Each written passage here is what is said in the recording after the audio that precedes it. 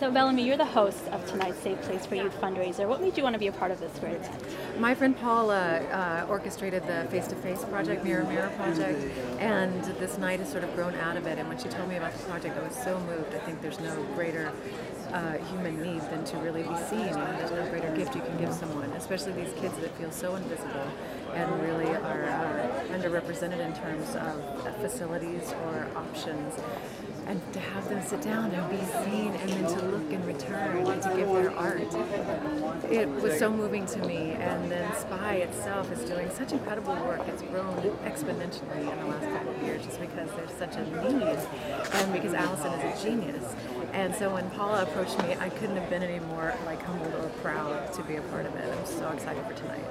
I know that they're showing the Mirror Mirror project right here tonight. What can you tell us about that? The Mirror Mirror project is incredible because it's these incredible artists that Paula knows. My friend Paula is also a painter, and she got many local artists, and some not even from LA, some other artists, and they came to do portraits of these kids.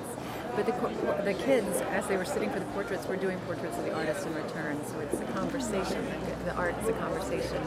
And it's just so special because a lot of times these kids are overlooked. I mean, people step over them on the boardwalk. I mean, they are never seen, never valued. And this, I think, is, art heals, and it has become such a healing project.